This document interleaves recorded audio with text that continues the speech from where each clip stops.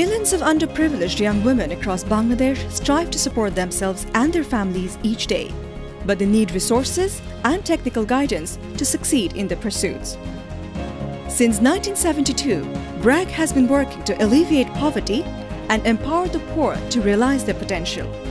BRAC's efforts focus on young girls and women, developing their skills and providing financial support to aid them in becoming independent. BRAC's Adolescent Development Programme acts as a catalyst, helping thousands of these young women unleash their potential. These women are trained to work as beauticians and provided access to finance. Their new skills enable them to start businesses, support their families, and further their education. আমার বাসার পাশে একটা কিশোরী কেন্দ্র খোলা হয়েছিল 2007 সালের এপ্রিলের 10 তারিখে। তখন আমি শোনার পর ওই কিশোরী কেন্দ্রে গিয়েছিলাম, যেয়ে ওই কিশোরী কেন্দ্রে অনেক বড় বড় মেয়ে দেখলাম। তারপর ওখানে বইপত্র দেখলাম, খেলনা দেখলাম, তারপর বিনোদন দেখে ওগুলো আমি পড়ছি। পড়ার পর আমার খুব ভালো লাগছিল। তো আমার আগ্রহ জাগছে যে আমি কিশোরী কেন্দ্রের সদস্য হব। মেয়েরা বাইরে গেলে খারাপ হবে কিংবা এই ধরনের ভুল মন্তব্য তাদের ছিল। প্রথমে অনেক সমস্যাই হয়েছিল যে ট্রেনিংটাতে পাঠানোর বিষয়ে। প্রিয় আপা অনেক বোঝানোর পরে আমাকে ট্রেনিংয়ে পাঠানো হয়েছে। আশেপাশের মানুষই পছন্দ করতো না, আমার দাদুও পছন্দ করতো না যে কী জন্য এসব কাজ কী জন্য করো, মানুষ খারাপ বলবে। এখন আমার কোনো সমস্যা নেই, যা প্রথমেই হয়েছিল, কিন্তু এখন আমার বাবা মা আমাকে খুব ভালো বলে এবং আশেপাশের মানুষও খুব ভালো বলে যে আসলে ওখানে তো কোনো ছেলে মানুষের কাজ হয় না, ওটা তো শুধু মেয়েদের, তো এটা খারাপ কি। আমি যখন শুনছিলাম যে 15 দিন ট্রেনিং দেওয়ানো হবে, তখন আমি মনে মনে ভাবছিলাম যে ওইখানে যে কী হবে, আমি কীভাবে ওইখানে সবার সাথে মিশবো, ওইখানে আপারা কেমন হবে। তো আমি ওইখানে ট্রেনিং সেন্টারে গিয়ে আমার ধারণাটা পাল্টে গেছে। আপারা খুবই ভালো ছিল, খুবই আন্তরিকতার সাহায্যে আমাদেরকে কাজটা শিখাইছে। আমার মাও রাজি হয়েছে যে কাজটা করো, শিখছো যখন কাজটা করবা। তো আমি কাজটা করতেছি, তারপরে দেখতেছি যে কাজটা করতেছি আমি বাসায় বসে ইনকাম করতে পারতেছি, বাসায় ফ্যামিলিতে দিতে পারতেছি। তো তখন আর বাধা দিচ্ছে না কেউ ফ্যামিলিতে।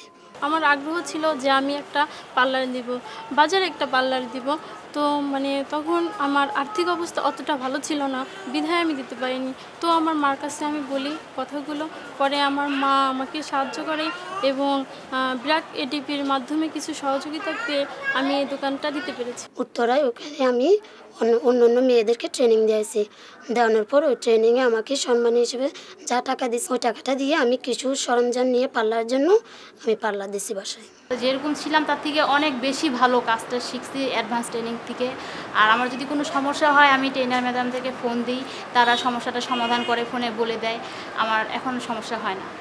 আমি এডিপি এবং ব্র্যাকের প্রতি খুবই কৃতজ্ঞ যে ব্র্যাকের মাধ্যমে আমি এখন নিজে ইনকাম করতে পারতেছি, আমি আগে ইনকাম করতে পারতাম না। কাজ শিখে আসে নিজেকে প্রতিষ্ঠিত করতে পারছি।